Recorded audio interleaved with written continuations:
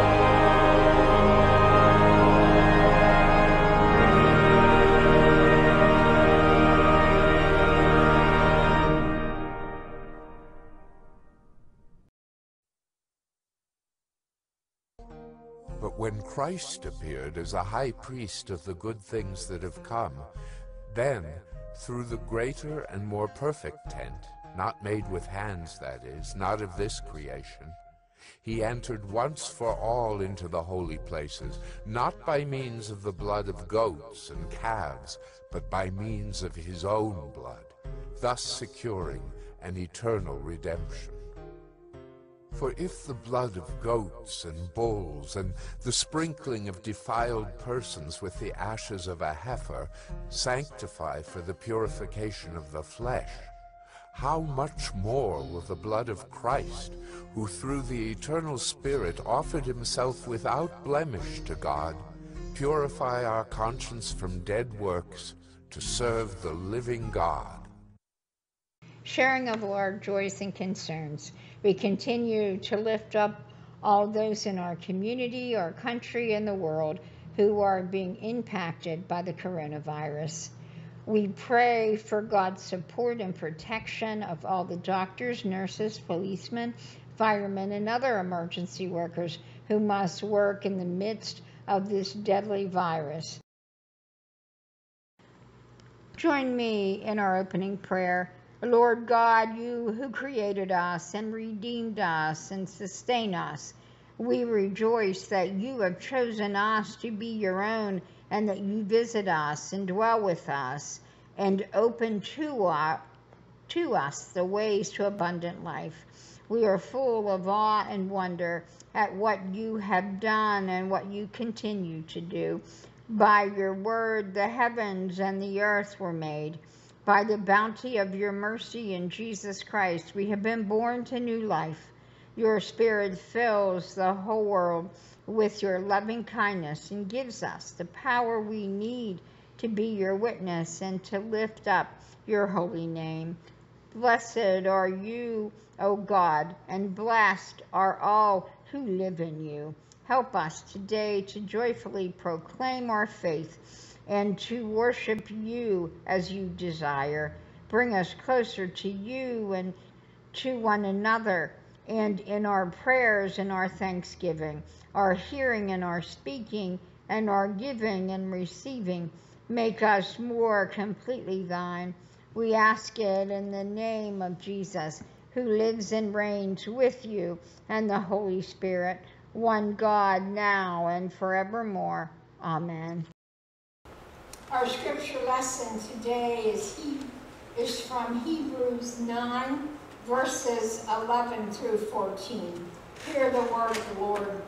That when Christ came as a high priest of the good things that have come, then through the greater and perfect tent, not made with hands, that is, not of this creation, he entered once for all into the holy place, not with the blood of goats and calves, but with his own blood, thus obtaining eternal redemption. For if the blood of goats and bulls with the sparkling of ashes of a heifer sanctifies those who have been defiled, so that their flesh is purified, how much more will the blood of Christ, who through the eternal Spirit offered himself without blemish to God, purify our conscience from death, works to worship the living God. The reading of God's word for the people of God. Thanks be to God. Our message title this morning, I thought it was appropriate for Halloween, is Death by Chocolate. So bow with me, gracious and loving God. We are called here to be with you this day. We ask, Lord, that these words be your words and not mine, and that we would be able to develop a closer relationship with you as we walk the journey to eternity. In Jesus' most precious name we pray. Amen. Death by chocolate.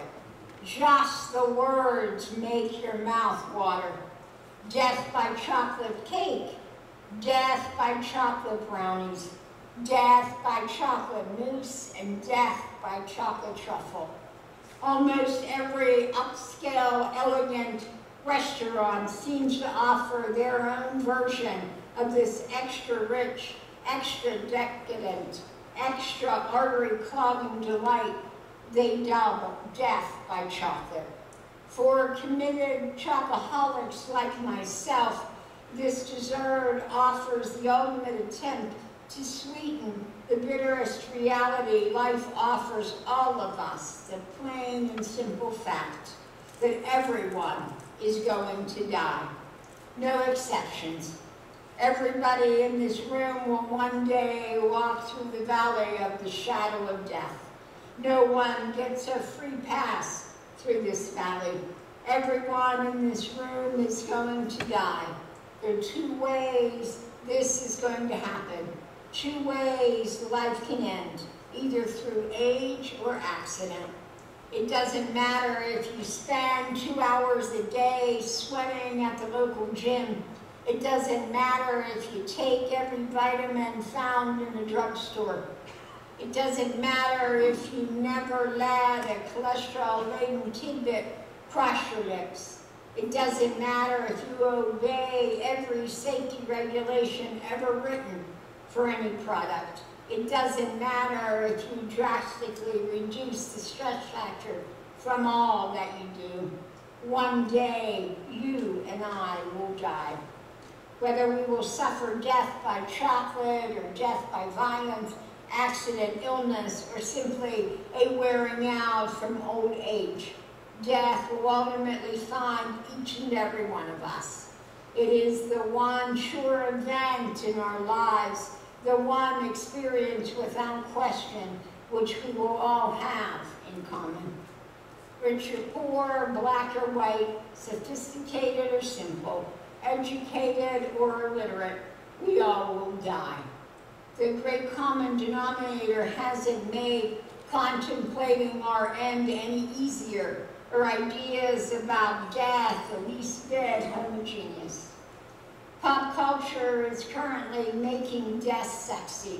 Look at CSI, CSI Miami, Navy, NCIS, etc., etc. We're almost obsessed with the moment of death, as television recreates the death moments that a bullet makes as it makes its way through a body, or an anatomical exploration of a knife that punctures a heart. But in terms of what happens after death, there is a kind of acceptable pandemonium regarding the subject, says John Killinger in the book God, the Devil, and Harry Potter.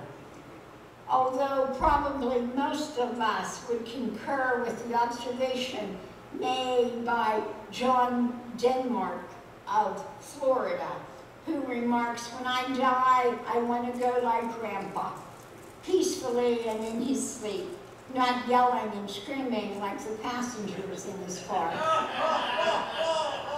Think about our own death had confronted the greatest minds. As he lay dying, the great Leo Tolstoy said, "I don't understand what I'm supposed to do." Helping people know what to do when they die has generated a huge literature in the last half of the 20th century. In the giant stack of advice and insights generated by the genre of death literature, scholars warn that denying the reality of death is a stage that many of us get stuck in. It is as though if we refuse to acknowledge death, it will lose its ability to catch us up in its grip. There is an old story about three friends one afternoon who were vaguely contemplating the inevitability of their own death. They posed the following questions to themselves. When you're at your casket and friends and family are mourning upon you, what would you like to hear them say about you? The first guy said, I would like to hear them say that I was a great doctor of my time and a great family man.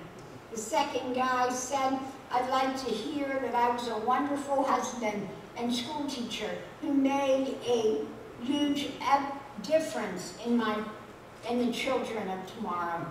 The last guy replied, I'd like to hear them say, look, he's moving. There's an old tale about a woman of great wealth whose child died, and she went to a wise man in the village who was known to perform miracles. The woman offered to give away all of her wealth if the child could only be brought back to life.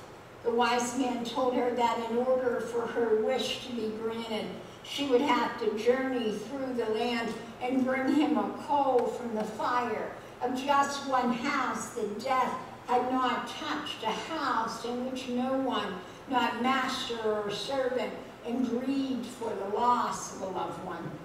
The woman ran from house to house, and at the end of the year returned to the wise man without the coal, but with a heart that had finally accepted the obvious fact that death is a part of life, and no one is exempt from the sorrow that moves in its wake.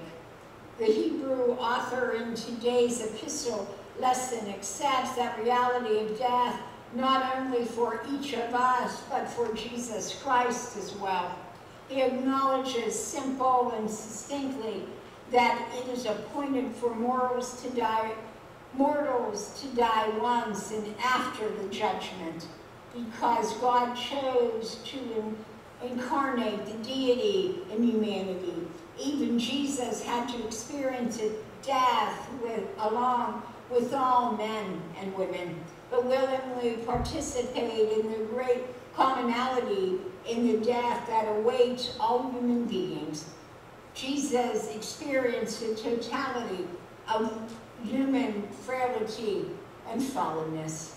What an astounding thought. Each of us will ultimately have death in common with Jesus Christ. But if it is the specter of loss and completeness and depletion that makes human death appear so bitter and wasteful, the book of Hebrews reminds us today that with Christ's own death, our perception on death must be radically changed. Ever notice how when a person of considerable accomplishment dies, the person doing the eulogy is likely to mention how much the world has been impoverished by the person's death. A bright light has gone out in the world. The world will sorely miss her or his many talents. Humanity has suffered a great loss. We cannot speak this way about Jesus' death. In truth, the world was not impoverished by Jesus' death, but was enriched. In truth, it was not until the final moment on Calvary when Jesus confidently let go, saying, "It is accomplished," that the world took possession of its greatest treasure and our greatest hope. Jesus' death and resurrection forever altered the meaning of death. His sacrifice made eternal redemption, complete forgiveness, and utter purification available through the power of God's grace. Jesus transformed human death from an ending into a beginning, from failure and defeat into a triumphant new life, an eternal existence in Christ. As the Apostle Paul wrote in his second letter to the Corinthians, these troubles and sufferings of ours are after all quite small and won't last very long. Yet this short time of distress will result in God's richest blessing upon us forever and ever. So we do not look at what we see right now, the troubles all around us, but we look forward to the joys in heaven, which we have not yet seen. The troubles will soon be over, but the joy to come will last forever, as it tells us in 2 Corinthians 4:17 and 18. Instead of nervously or pig-headedly denying the inevitability of death, a Christian looks towards death as a fulfillment of all human possibility, as an introduction to the divine reality. It's at the end of this earthly life that the opportunity for our most genuine life may be experienced. In the words of the poet Patrick Kavanagh, only those who have flown home to God have flown at all. If we have confidence in Christ in this once and for all nature of Jesus' death and life, and death in this world becomes a synthetic, not an aesthetic. Our lives become an extension of Christ's death. For Christians, our living takes its power and persistence in commitment and compassion for our death to come. Christ's sacrifice gave both life to life and life to our death. One of my favorite stories that I have used at memorial service is this one, from Norman Vincent Peale. It's a graphic story of a conversation between a mother and her unborn child in the 8th month of pregnancy. The mother cradled the child with her hands. If she could only carry on a conversation, it would go something like this. My little one, soon you are to be born. Another month or so and you will come out of the womb into life. Your father, your brothers, and your sisters, and I can barely wait for that moment when you are born. The little one, if he could, would probably argue back, I don't want to be born. I like it here. All my needs are met. It's dark, warm, moist, and comfortable here. Don't talk to me about birth. The mother would respond, but my little one, it's beautiful out here. There's sunshine, flowers, laughter, dancing, friendship, and music. So it's so much better. In fact, it's terrible if you stay in there too long. And the little one would argue back, I don't know anything about any of those things. All I know is that in here, all my needs are met. I'd rather have what I know than what I don't know. The mother would never convince the little one that to stay in there too long would actually be ghastly. Then Dr. Peale would pause and say, it's now 70, 80, 90 years. The little unborn child is now a grown man. The conversation continues, this time not with his mother, but with his father, his heavenly Father, who tells him, my son, I love you. I've made provisions for you beyond this life. I've come in the person of Jesus Christ to die for your sins. I know life is awesome, but it's only a passage into my presence. I tried to describe to you in the Bible the life that is better than any life you have experienced on earth. It's a quality life. Although I've used my best descriptions, analogies, and metaphors to somehow help you anticipate it, it goes beyond anything you've experienced. Trust me. The old argument goes on the same way it did decades before when he was in the womb. I don't understand what you're talking about. I like it here. I don't want to die. I have a hard time believing that it would be any better. Once again, he's having a hard time trusting someone who really knows better than he does. Holding on to things, to your safety, to yourself, to your presence, to your identity, to your resources, to your security. These are all non-Jesus. The way of maximum security is the way of Satan.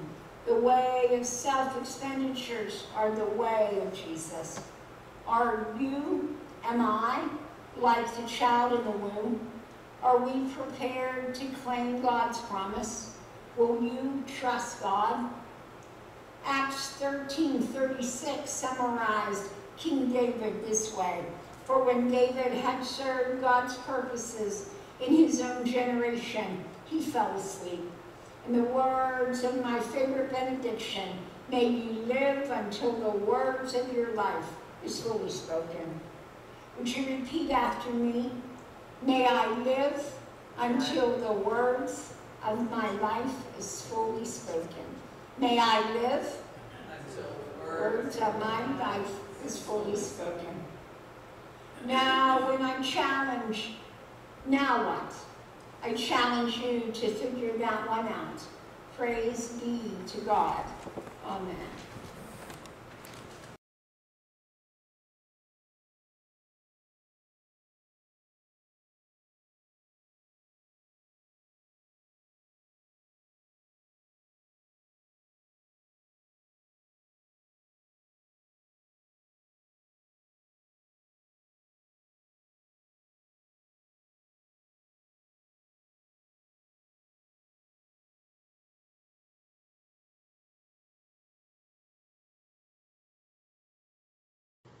Now is the time where we will receive our tithes and offerings of love.